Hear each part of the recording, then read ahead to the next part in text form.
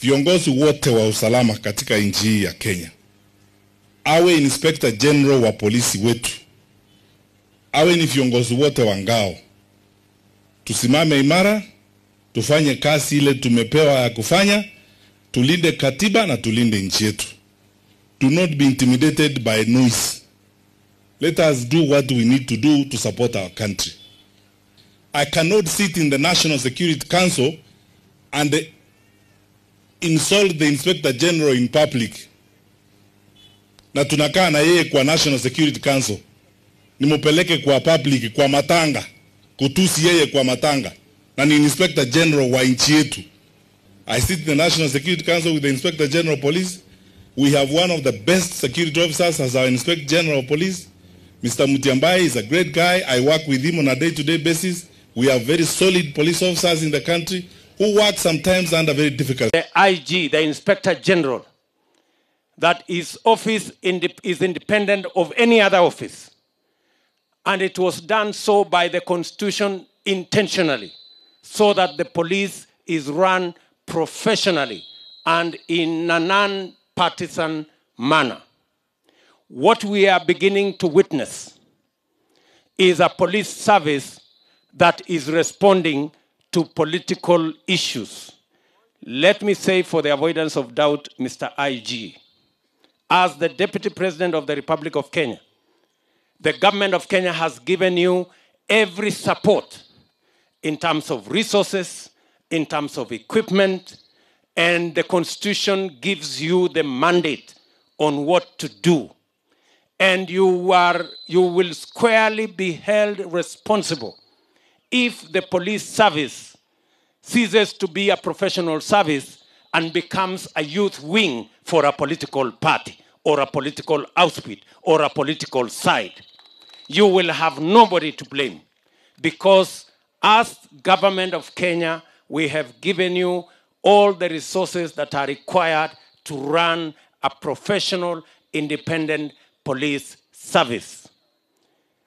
Any politician who is not able to run his own politics and requires the use of police or the use of force or the use of violence does not deserve to serve in any office, any political office, or indeed any office in Kenya.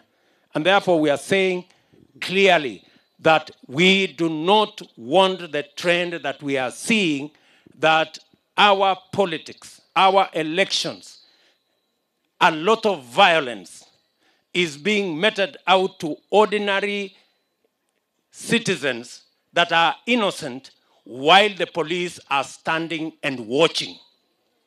When the police stand and watch while violence is going on in Kenya or in our elections, they cease to be independent and they become accomplices. And therefore, we want to tell the IG clearly that he needs to up his game. And time is running out. Tunamwambia Inspector General wa polisi, jeshi ya polisi, katiba inampatia nafasi ya kuwa independent. Na ni wajibu wake kuhakikisha ya kwamba kila Mkenya anashughulikiwa kulingana na katiba, mali yake ilindwe, haki yake ya kuamua vile anataka ilindwe, na hatutaki jeshi ya polisi iwe youth wing ya chama chochote. Tunataka jeshi ya polisi isimame iwe independent. Na huyo IG ajue yeye ndiye atakuwa wa kujibu, sio wale wanamwambia afanye hii na ile. Those people who are telling you to do this and the other, they will not be there when the day of reckoning comes, and you have to answer. Na sisi kama serikali ya Kenya, msimamo wa katiba na msimamo wa serikali ya Kenya ni kwamba jeshi ya polisi is an independent police force that is not expected to take instructions from anybody. And therefore,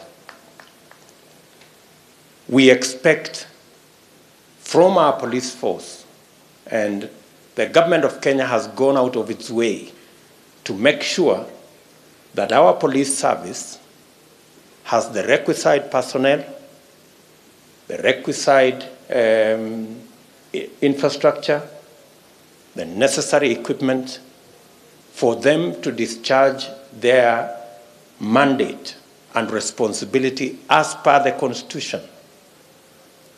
And we expect the IG to provide the leadership and the command that will ensure that we have a professional, independent police service that does not bend to political interests or partisan considerations. I want to say, for the record, that the police service have no excuse. They should not blame or try to apportion blame to any group or side. They have a duty to ensure that every citizen, their property and rights are protected. The biggest threat that this country can face is if the police service is partisan or responds to political interests. That will pose the biggest danger to our country.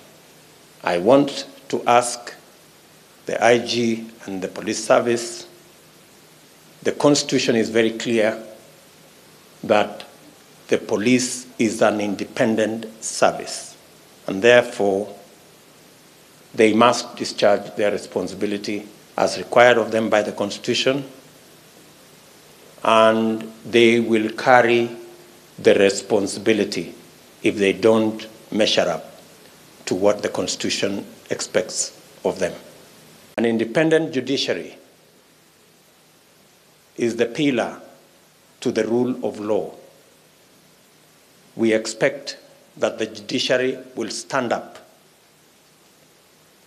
to be counted as an independent institution and not to listen to any lectures from any quarters.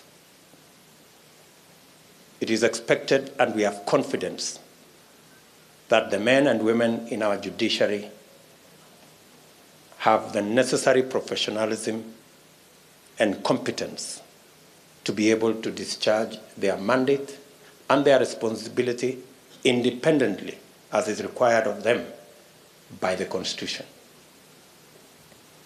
Everybody should do their bit. We will do our bit in the executive. Independent institutions should do theirs. The legislature should do theirs. And the judiciary must stand to defend all the other institutions by making sure that they are independent, they are professional, and they act in accordance with the Constitution.